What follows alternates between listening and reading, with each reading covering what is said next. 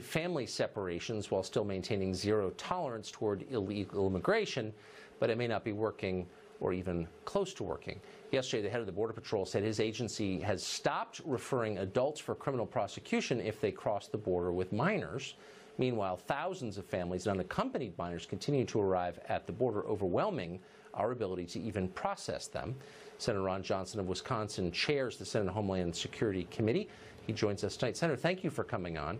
So any president can issue an executive order. The question is, can you make the agencies, the bureaucrats, carry it out? And I think the question that many of us have is, are the many bureaucrats working for this administration in sync with his policy priorities? Are they actually trying to curb illegal immigration into this country, do you think?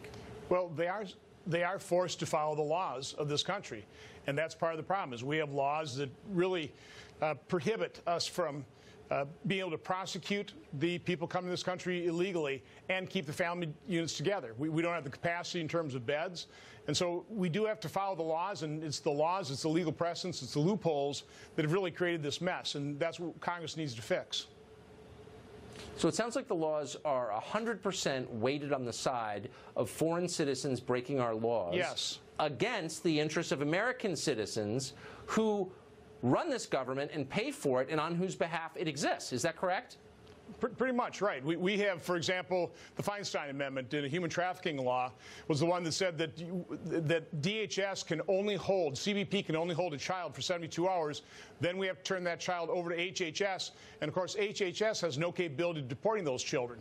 And so those children, the ones that have come in, about more than 200,000, have come in since 2012, kind of sparked by DACA. Those children, 96.5% of those are still in this country. And that's just reality. And so that fuels additional unaccompanied children from Central America.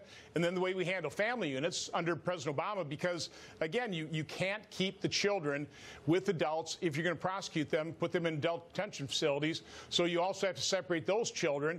And as a result, the Obama administration kept the families together, and that was called catch and release. And if we do not detain people coming to this country illegally, they don't show up for hearings, and it's impossible to deport them.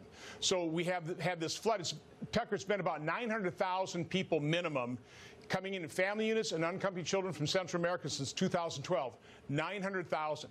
We have 3,300 beds in certified, family detention facilities. We got about 40,000 beds for adults detained. We've got 900,000 coming in here since 2012. So we simply don't have the capacity. So I'm not a progressive, so I don't assume that everyone I disagree with is evil. I think there have got to be some Democrats who see this crisis for what it is, a crisis that hurts the country. Are you familiar with any legislation sponsored by Democrats on the Hill, backed by Democrats on the Hill, that would address this crisis meaningfully? Any? I'm really not, because they, by and large, want open borders. But we do know it works. Michael Chertoff, when he was Secretary of Homeland Security, faced a similar crisis in 2005 when we had an influx of Brazilians coming in, about 31,000 in 2005. He instituted a policy of apprehending, processing, and returning them to Brazil very quickly, called Texas Hold'em. And within a year, that number was down to 1,400. Within 3 years, it was below 1,000. So we found out through that process that rapid deportation, returning those individuals that don't have valid asylum claims, actually discourages further illegal immigration. We've done the exact opposite during the Obama administration. Then when President Trump tries to enforce the law, he finds out that there's just legal precedent as well as a lack of capacity to actually do it. Exactly. When you enforce the law, people are more likely to obey the law. I mean, duh. What a concept. Senator, thank you. Yeah, what a concept. I appreciate it. Good to see you. Have a good night.